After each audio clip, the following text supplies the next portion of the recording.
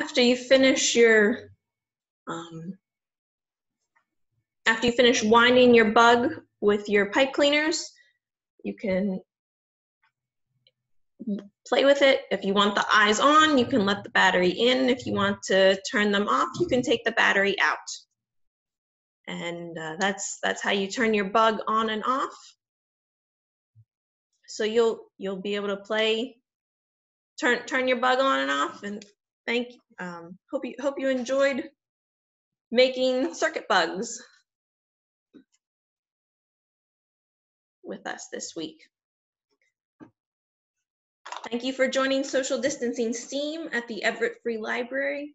Just a reminder, you can always join us on Zoom. We meet Wednesdays at 2, and there's a link to that on our Facebook page and website.